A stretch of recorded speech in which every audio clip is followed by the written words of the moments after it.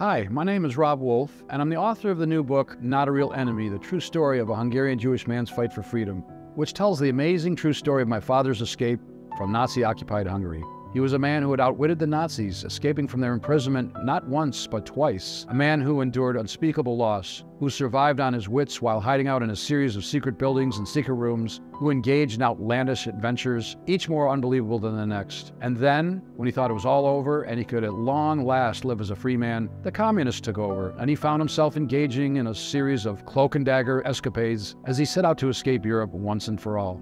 You can get your copy of Not a Real Enemy at Barnes & Noble, Amazon, Walmart, and at the United States Holocaust Memorial Museum in Washington, D.C. Please purchase your copy today, and thank you for your support.